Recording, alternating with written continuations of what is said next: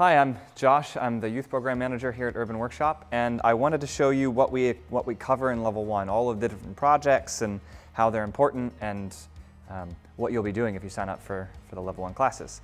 So the first thing that we typically do is we take these BMX bikes apart using a variety of different hand tools.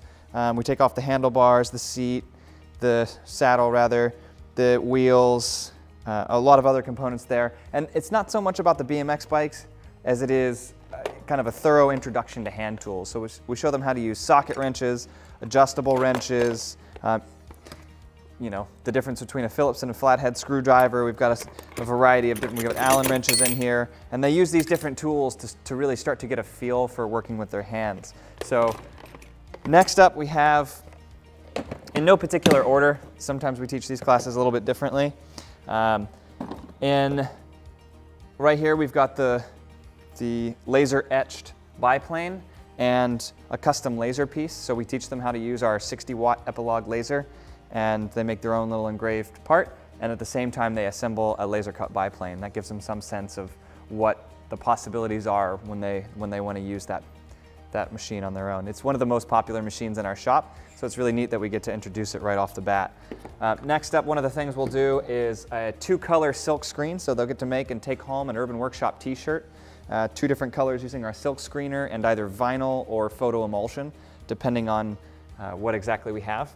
One of the next things we do is we take this right here. This is a little mechanical buzzer game, kind of like the game Operation. You have to go around the wire. If you touch the wire, it buzzes. In other words, you complete the circuit. So this is their introduction to soldering and working with electrical components. The first time they've seen a circuit. We introduce this throughout all 4 levels.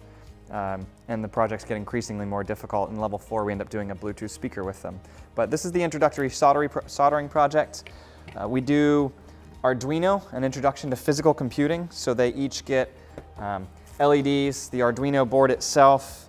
They get resistors, and they're challenged with getting these LEDs to light up, coding the actual code that goes into what's called the IDE, or the development environment developed by Arduino. And they get their lights to light up and flash and blink and do different things that they themselves control. We revisit Arduino throughout most of levels as well. So in Level 2, we increase the difficulty and we do more fun stuff.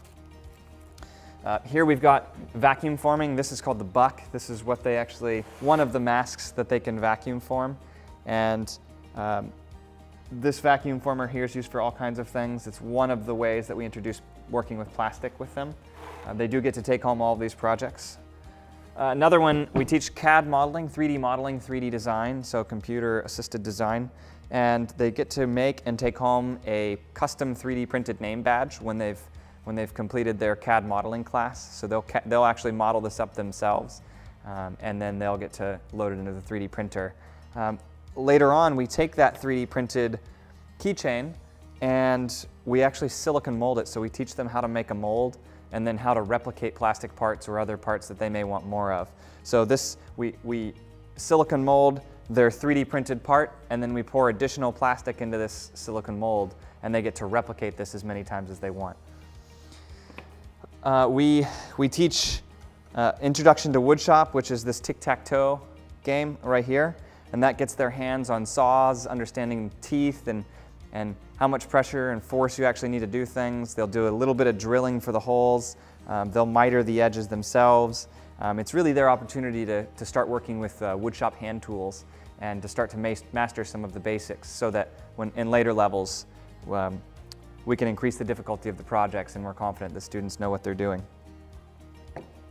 And the last project is this right here. This is the marshmallow crossbow, one of the favorites.